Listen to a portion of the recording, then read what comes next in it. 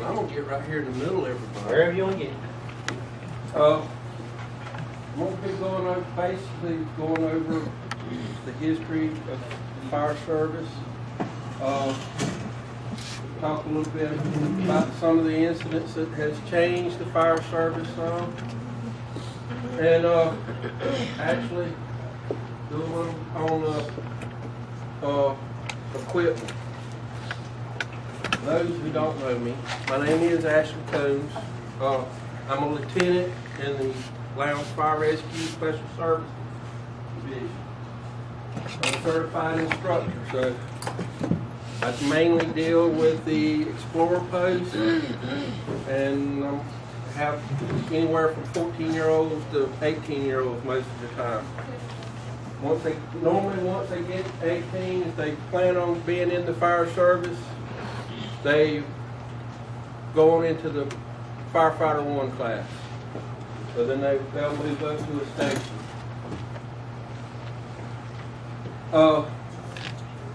Fire service, firefighting basically started in the ancient Greek. They had more or less forced the slaves that they had at the time to fight any of the fires in the surrounding villages and all. Romans kind of had a paid type fire service, and which it kind of moved around at times. Then I'm going to move on up to the colonial times. Checker, you always have to, I'm trying to work on this. Back in the colonial times, all the structures was made of wood. It had thatch roofs, so it was very easy to burn. All the structures had to be required to have hooks at the top of each exterior wall. That way, if a fire should break out, they can pull the structure down, whatever type of structure. Each person each residence had to maintain 3 buckets of water. It had to be full of water 24 hours a day. They had a bucket brigade. Men would be on one side carrying the water up to the fire, and the women would carrying the buckets back.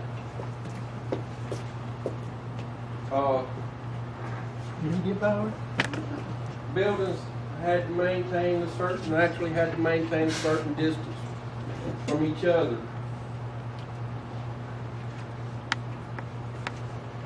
The early fire departments was basically worked under insurance program. They each had a defined area to protect, and a lot of times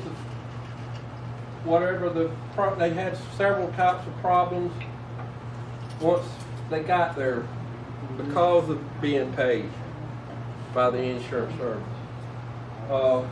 One, they might get a neighboring department might come in before the one that actually is supposed to be fighting the fire, and there'd be a fight break out, and the building would burn to the ground.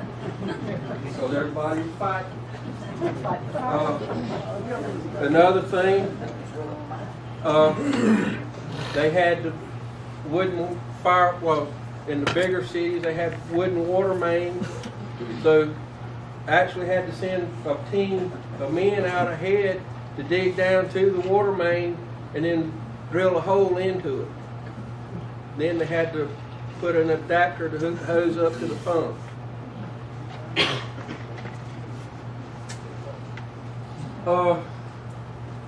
In October 8th through the 10th of 1871, the Great Chicago Fire.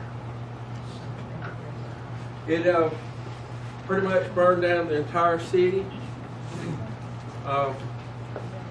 When I do the class, I tell the students that Miss O'Leary's cow was framed. Because nobody, only thing they actually know was the fire started in Miss O'Leary's barn. How it started, they don't know. There's hundreds of ideas, from the cow kicking the lantern over to just about anything else. One of the problems that caused the fire to spread was that there was a big time lapse between the time the fire was noticed and time it was dispatched. They also, in the city part, all the structures was made of wood. Sidewalks were made of wood. So that just happened to fuel the flames. And even in some places in the big, busy streets where there's a lot of businesses where the women was shopping, they actually had wooden crosswalks across the street. So the fire actually just went right on through town, real easy. All right, I had to say, officially it's known as the Great San Francisco Fire, which history books calls it San Francisco earthquake. But the fire did most of the damage to the city. The Army come in to help with the situation. They divided up the recruits that came in. They had one that went to help with the fire, one went to help the law enforcement to prevent looting. Well, when they got up with the fire chief wanted them to take and knock down several buildings because the rubble wouldn't burn as easy as if it was actually standing.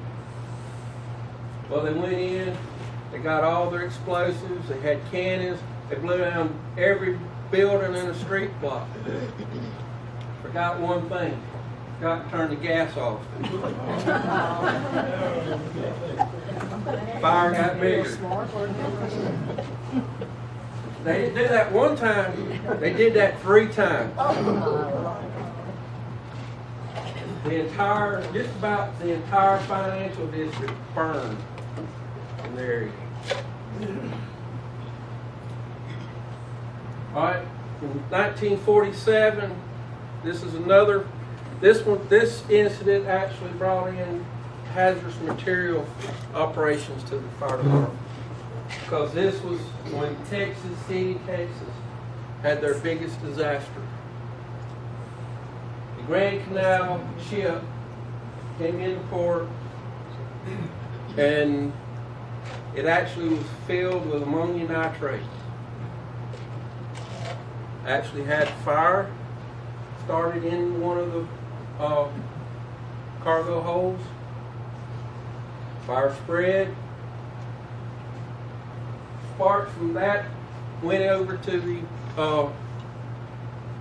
another ship. That ship caught fire, and then they had there was a big explosion from all the ammonium nitrate. If y'all remember here a couple years ago, at least a couple of years ago, out in Texas, they had the same thing at a plant.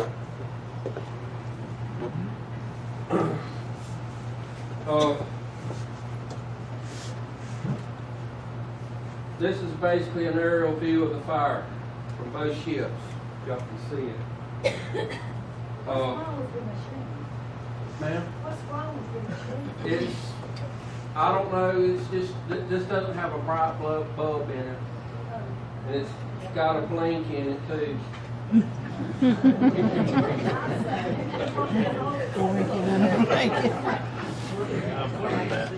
Alright, this here is is a 2.5 ton prop off of the Windflower ship, which was the other ship that caught fire. This actually flew 700 yards after the explosion. Went over the Monsanto warehouse and landed in a parking lot.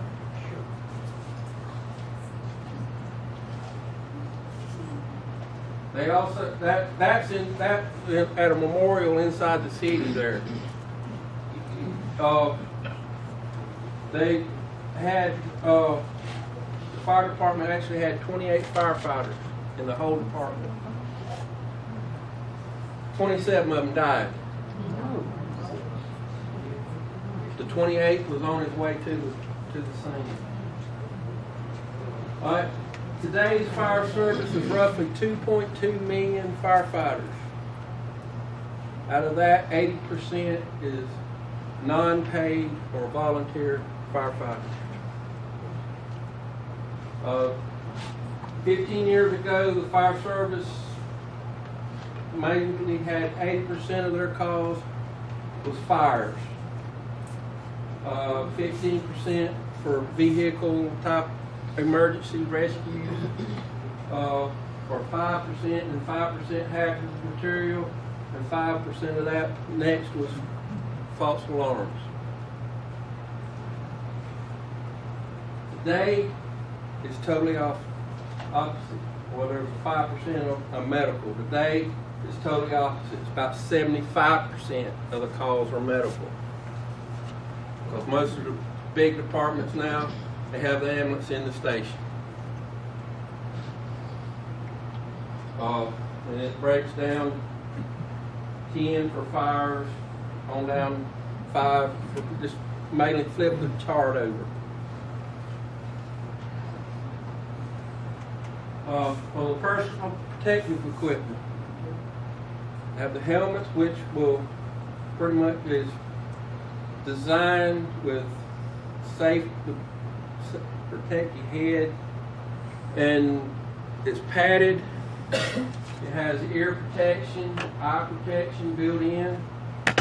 The bunker gear, which consists of the pants and the coat, they have heat layers, thermal layer, another on the inside, a thermal layer on the outside, and a vapor barrier in between them. This is to provide the firefighter with a little bit of cushion on the inside to help maintain his body temperature.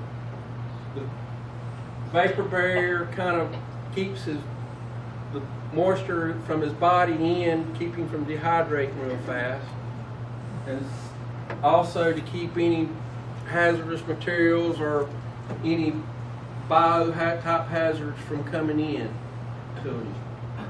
The gloves is basically the same way. When a firefighter goes into a fire, it probably, once he gets to a point where he can start feeling the heat outside, he's too close, because temperature is generally right around 5,000 degrees. And he has to be able to maintain and back out and start fighting fire from a distance, if he's not already trying to cool it down at that point. Then you have the self-contained breathing apparatus, and they are designed to hold 30 minutes of air, but if a firefighter can get 15 out of it, they're doing good. There's also an hour bottle and a 45-minute bottle. Can't see too well in that picture, but there's one that looks kind of yellow. That bottle is made out of steel. The other one, the bottle is made out of aluminum, and it's either wrapped in Kevlar or fiberglass. The difference between them: the steel bottle, 50 pounds. The aluminum bottle is 30. When a firefighter goes in, he is basically putting on anywhere from 50 to 70 pounds of extra weight before he goes in.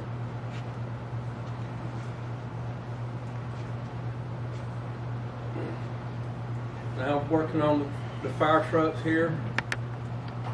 This truck here is designed, this cabin chassis on this truck is designed specifically for the fire service.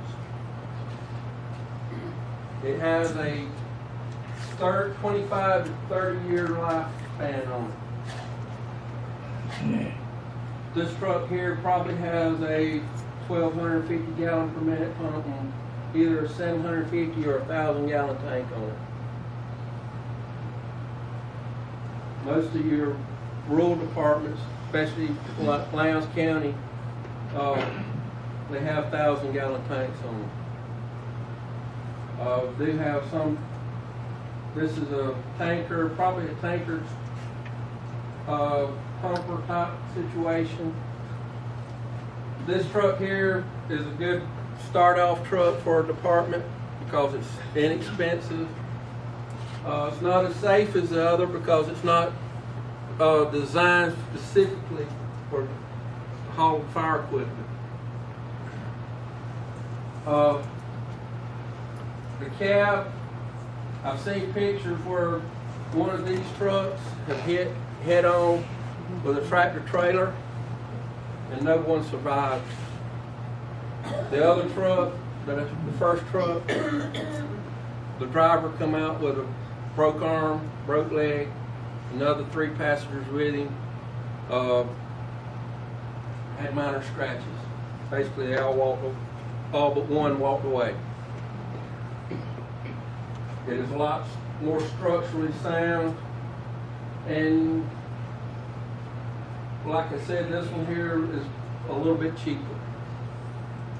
This one here is a tanker, and it'll hold up to, it's got a double axle, so it'll hold up probably to about 5,000 gallons, and it probably will have a 750 gallon per minute, maybe 1,000 gallon per minute pump, just depending on how they've got it set up. This one here is actually a Lowndes County brush truck. When I get to the incident in Ware County, this truck here was the only truck of its type there. And it was a very popular truck for the simple reason that out of all the brush trucks that was there, it was the only one that had a remote gun on the front. The driver can actually, firefighters could actually sit in the cab of the truck, drive down the road and spray water as they go. All the rest of them, they had to pull hoses. And there is 9 of these in Lowndes County.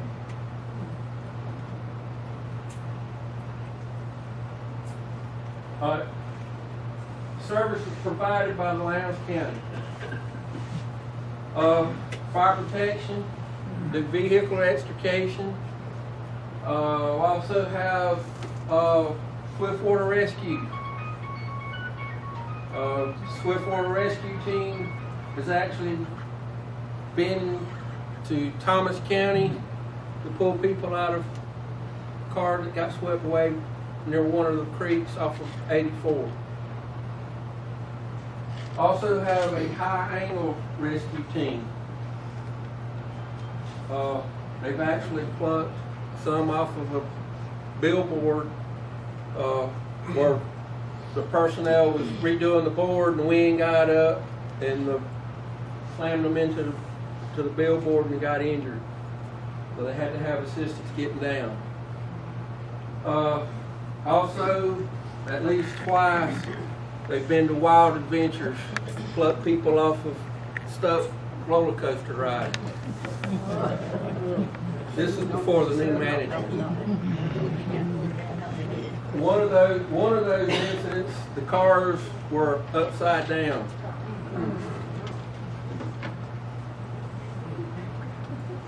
We also do hazardous material response. Lowndes County and Valdosta is part of a regional hazardous material response team, which includes Lowndes County, Valdosta, Gainesville, Tallahassee, and Dothan, Alabama. They can travel anywhere in that area.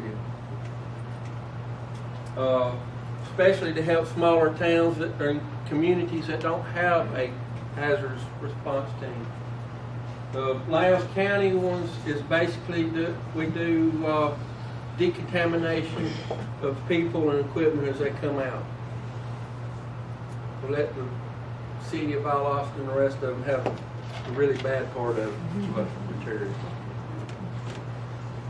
Also, Lowndes County is also in with the city of Valdosta with the GSAR truck, which is the Georgia Search and Rescue.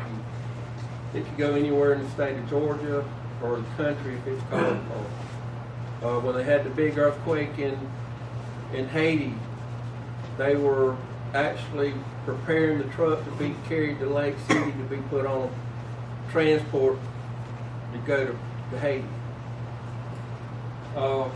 It's a tractor trailer type rig, and if it had a had a big front bumper and a big tailboard on it, it would not fit in Station 1 at Valdosta Fire Department.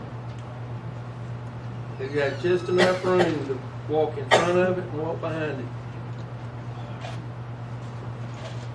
And it's equipped with 5 sets of jaws, ropes, air bottles, airbags to lift heavy equipment. And we also do medical assist. They can be called to go to respond to assist the ambulance. Each truck, well, I know there's at least 2 trucks in each station that has a defibrillator on board.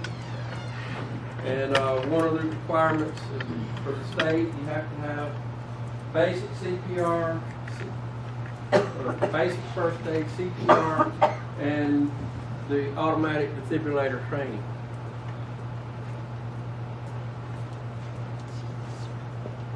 All right, the fires in our area. I couldn't remember what year it was when Pine Grove caught fire. That was a pretty big fire. I think there was about 10 departments responded to it. Then October '86, the middle school basketball gym burned. There was 10 departments plus Moody Air Force Base there. And then in 1990, the tobacco warehouses, 3 o'clock in the afternoon, looked like sunset. And there was 16 departments, probably about 7 or 8 law enforcement agencies assisted. Started it. What started it? Don't really know. It started in the oldest of the warehouses, one that was built in 1932, and it went pretty quick. I know when I was in the second truck on scene, and Lowndes Street was actually in flames, where the tar was actually, it was so hot, the fire was so hot, the tar was actually coming up out of the street, the asphalt, and it was catching fire and just went on over to the other warehouse.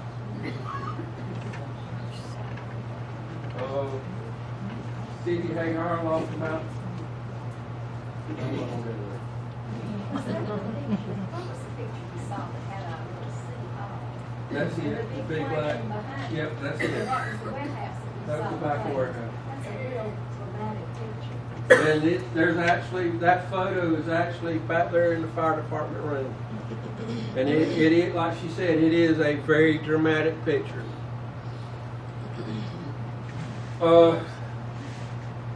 Then in 1994, the Stanfield building caught fire.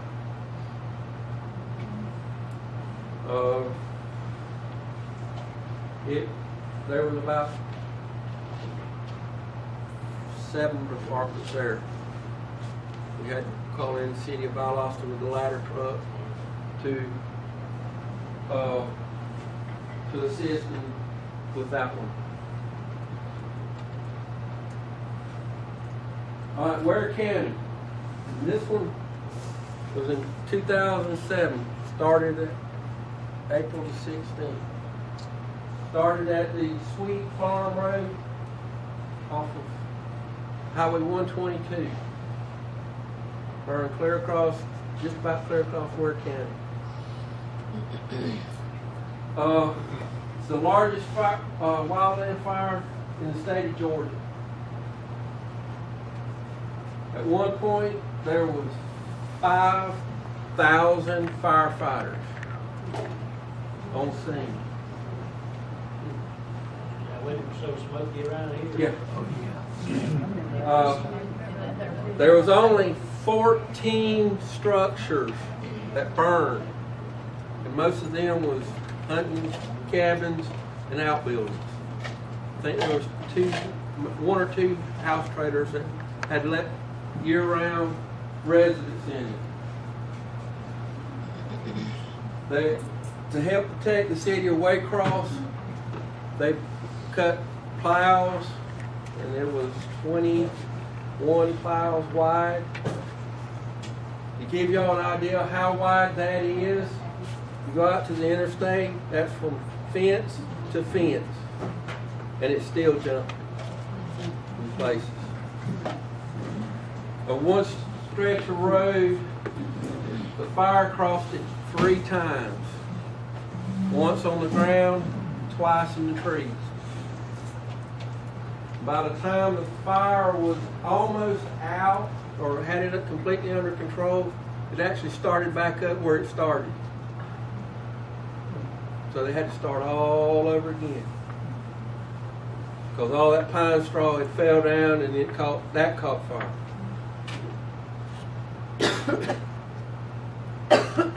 Firefighters that came from Georgia, Mississippi, Louisiana, Florida, Texas, Arkansas, Alabama, Oklahoma, New Mexico, Tennessee, Utah, Colorado, South Carolina, Montana, Washington State, North Carolina, Oregon, Kentucky, Maryland, California, Hawaii, Alaska, Puerto Rico, Canada, the Apache Nation, and the Comanche Nation.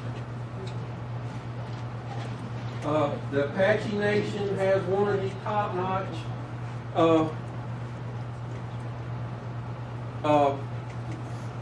fire jump teams. They actually can fly in, jump out of the plane, hit the dirt, start cutting fire breaks by hand. And the Comanche Nation has basically the same capability.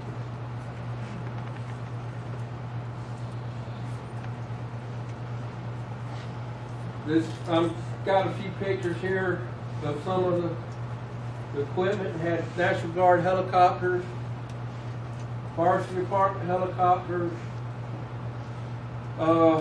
At Fargo, Caterpillar called for the company in Valdosta to send a mechanic to Fargo. He quit counting at 90 tractors. And Caterpillar company actually paid him to go and work on the equipment.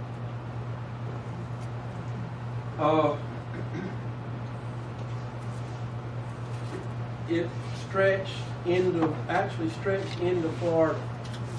The team from Tennessee, they actually had arson dogs trained specifically for wildland arson. I don't forgot how many arson actually set fires there were. There was 2 in Lowndes County that they caught. One of the arson called, one of the prison guards had bloodhound with him, He saw the fire start, and there was no fire in the area from the big fire.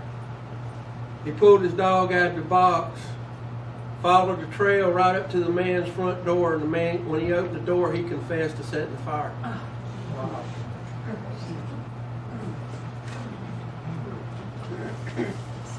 There was only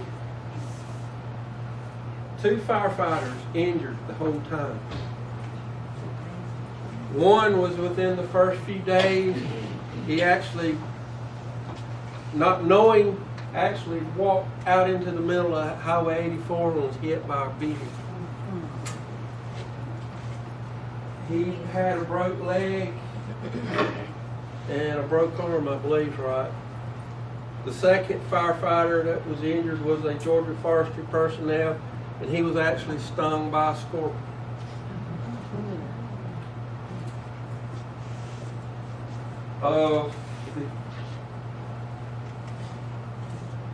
The people over there were very appreciative of the efforts. Walmart came in. They donated a lot of materials. There were several companies that donated caps, shirts, stuff that firefighters might need, when they were on their downtime.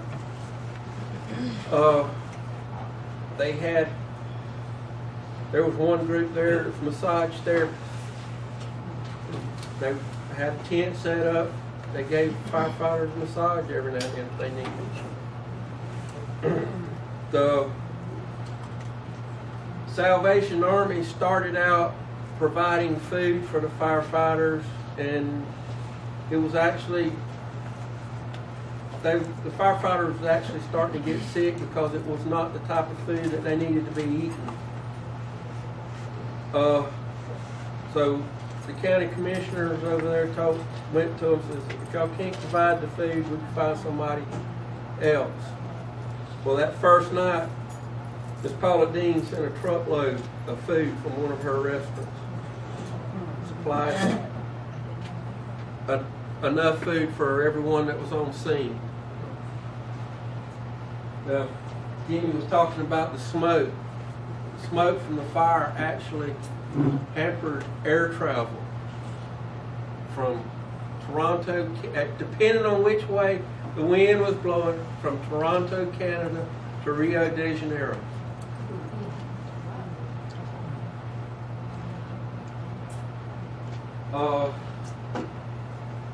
One part of the program that I did put in deals with the terrorist aspect that the fire service has to go into a lot. Everybody knows about 9/11. Well, actually, the first bombing of the World Trade Center, they were that close to bringing it down. All they had to do was move over one parking space and back up, and the truck would have been parked next to the main support of the building, and it would have come down that day.